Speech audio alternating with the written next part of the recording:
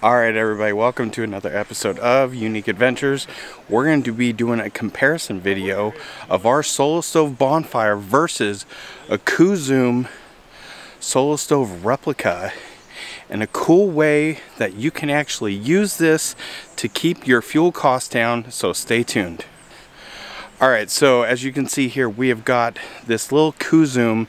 It compacts down, makes it really nice for travel. And you know, it's a great Solo Stove alternative, and so we're going to be putting it right next to our Solo Stove Bonfire. Now mind you, not apples to oranges, it's a little bit bigger, but there is a way that we're going to be doing the fueling on this thing that might make it a lot more efficient, so let's go ahead and check it out. Alright, so we got both these stoves started. Now we are going to wait for these guys to get up to fire capacity here, and then we will we'll show you how these guys operate.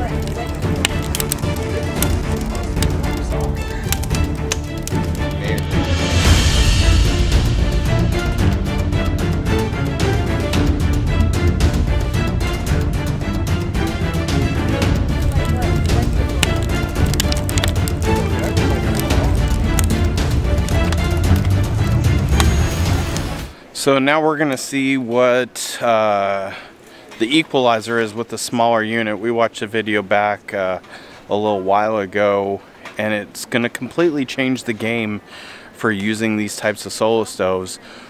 We found a video. You can actually take your stove, Solo Stove or not. We're not running this in our current Solo Stove, but my cousin is running it in his Coozoom.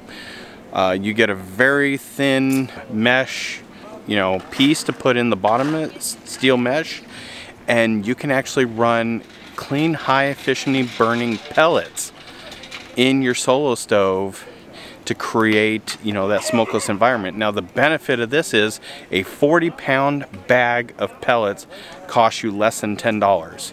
You're going to a campground and you're buying a bundle of wood, it's costing you $5 to $10 per. And when we were at Potholes a couple of weekends ago for 3 days, we probably estimated, now we brought some wood with us, but we probably burnt over $100 worth of wood because we had fires going all the time. So even if you bought a couple of bags, and that's what changes the game here, is that you can bring, you know, clean, high efficiency burning pellets. You can just put in a little bit every once in a while, and that changes the game, keeps your cost down, and also creates a very clean burning, you know, type of wood. On top of you know, you can really control the fuel rate as well. And you're going to see here real quick what the pellets look like in the stove versus the Solo Stove that doesn't have the pellets in it. It's night and day difference. Just a couple of pellets will completely change your fire. So it's definitely a piece that we're looking at here, but we're going to keep our eyes on these stoves. So we got a chance to take a look at these two amazing stoves. The final verdict is both these stoves actually work really well. The Coozoom packs down and is very portable, and it kind of nests into itself, and it is still a really good piece of equipment. Right now on Amazon it's about $139. It burns really well. It's definitely not as smokeless as a traditional Solo Stove, but with that nesting ability and the fact that it's portable and that game-changing piece of being able to burn pellets in your portable fire pits is a game changer. Wood can cost $5 to $10 a bundle, and you can buy 40 pounds of pellets typically for under $10, which makes it a complete game changer when you're going off grid, or even when you're at a campground and you're trying to watch your money and still have that good campfire experience. So definitely for that. The Solo Stove Traditional right now I think is running about $259, so $100 less, more portable. But if I was gonna have a fire pit for at home, the Solo Stove definitely over the Coozoom for sure. It's got a nice cover that goes over the top of it. It definitely gets to smokeless faster. Seems like it burns a little bit more efficiently. But then you can still probably do a mesh piece for the inside of that. And we're probably going to do that for ours to be able to tweak and adjust the types of wood that we want to burn in it.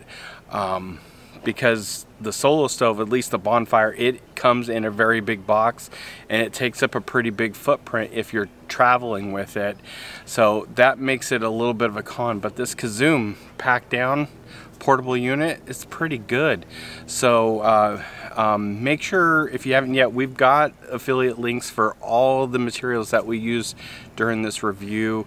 Definitely helps support the channel. We get a couple bucks back, or a couple of dimes, whatever. I don't even know what we get. We get something back if you you know, use those links. We're going to put that money right back into the channel, so that's always much appreciated. Make sure you hit that like button. Make sure you're subscribed to the channel, so when we take two types of solo camping stoves and we give you that side-by-side comparison, you won't miss it. But until then, we'll see you guys in the next adventure.